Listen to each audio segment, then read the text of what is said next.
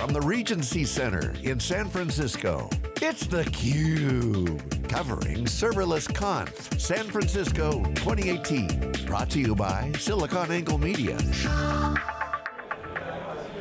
I'm Stu Miniman, and you're watching theCUBE's coverage of ServerlessConf 2018 here in San Francisco. Happy to welcome you to the program. First time guest, Andrea Passwater, who's with Serverless and its growth.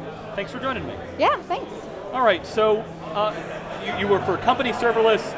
We're at a conference about Serverless. Right. Help us explain a little bit about your background, your company, and what you work on. Yeah, well, I guess I'll start with the capital S, Serverless, the only way I know to distinguish. So Serverless got its start when Austin Collins, he was an AWS community hero. He decided that he wanted to use this new Lambda thing to launch some of his own side projects, and so he built the serverless framework. He did not expect for it to completely skyrocket. I think we have like somewhere close to 30,000 GitHub stars. It's like 25, 28 at this point, and it really kind of like this whole serverless movement, lowercase s now, started to build up around AWS Lambda, and like all of the major cloud providers started launching their own serverless solutions, right? And so I got involved with serverless.com because I guess I had been in the tech industry in San Francisco for a while. I think I have a pretty non-traditional background for someone who's at a developer tools company. I've kind of done things all over the map, and right now what I do primarily at Serverless is write a lot of their content. You know, things that they tweet out, things that are in their newsletter, on their blog, a lot of tech writing and stuff like that. Yeah, you know, some techies, you know, it's like, oh wait, that's like marketing stuff. Right. Oh, we can't do this. You gave a lightning talk here. Maybe give our audience a little bit of a flavor what you talked about there. Yeah, I mean, I think one of the biggest appeals to me about Serverless as a company was how passionate everyone there was about the fact that you didn't need to have an engineering background to be able to develop software. And we have people in our company who have like film backgrounds, who have fashion backgrounds, and they're working at a tech company. And so really what my talk was about is I deploy applications.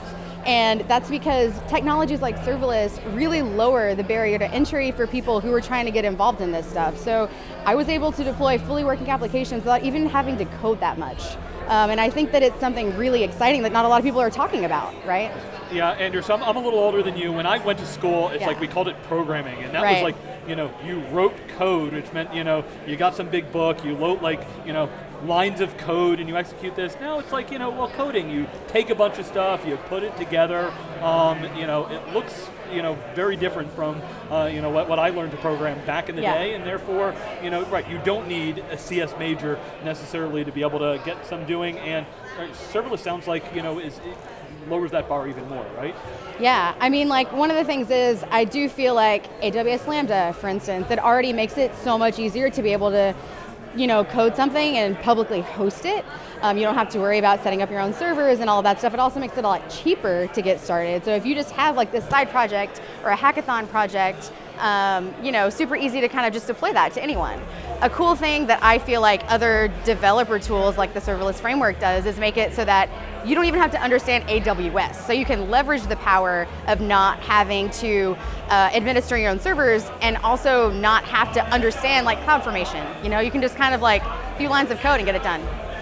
All right, yeah, tell us a little bit about your journey. You know, what if you build with the serverless stuff? How do you get involved in it?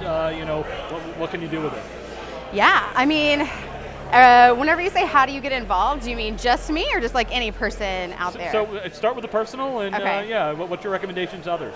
Yeah, I mean, I would say there are so many tutorials available that actually start from the basics. And one thing that's already started happening is serverless is attracting all different kinds of people.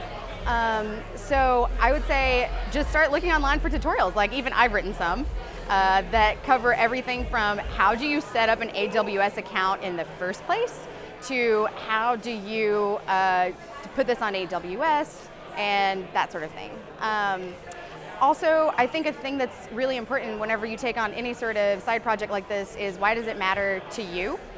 And I think for me, that reason is I don't have a lot of time, you know, life is short. And there are lots of things I do at work, just like everyone, that are so mundane and so routine, and I do them over and over. And those are perfect candidates for automation.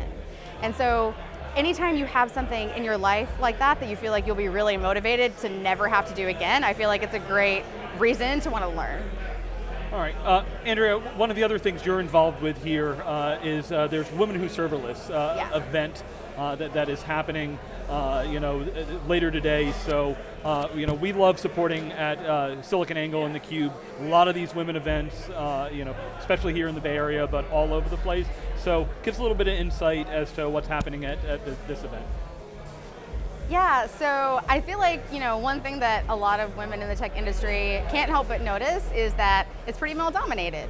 And I think that it makes it really important then to try and create community and try to bring more women into the space, make it feel like it's a really safe and fun place to be for women. So I've been throwing these Women Who Serverless happy hours, and we're going to have one tonight after ServerlessConf. So I'd be really excited if anyone wanted to come. Also, keep on Eventbrite, because we'll be throwing more of them, and I hope to see everyone there who can come.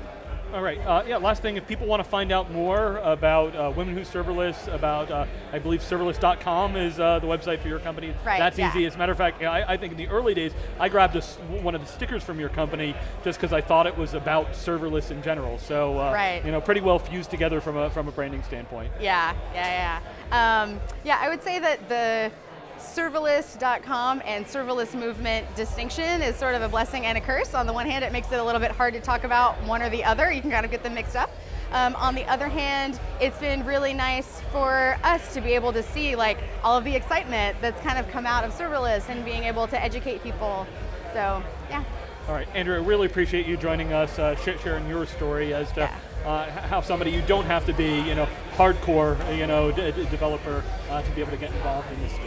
Yeah, and if anyone makes an application who thought they couldn't code, I would love to hear about it. All right, yeah, and we also love to hear about it here on our program. So, of course, reach out to us. TheCUBE.net's the website. I'm just at Stu on Twitter. Always appreciate the feedback. Love to hear these stories about people using some phenomenal technology in cool new ways. So, I'm Stu Miniman, and thanks so much for watching theCUBE.